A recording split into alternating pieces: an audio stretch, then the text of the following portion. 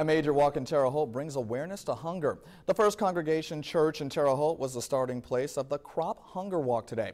Folks who participated in the event walked 5 kilometers, or about 3 miles. Organizers say it's not uncommon for people around the world to have to walk 3 miles a day just to get food and clean water to drink.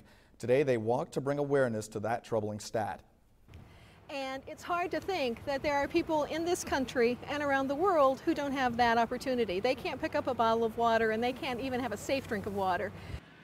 Money raised from today's event will go to local charitable organizations.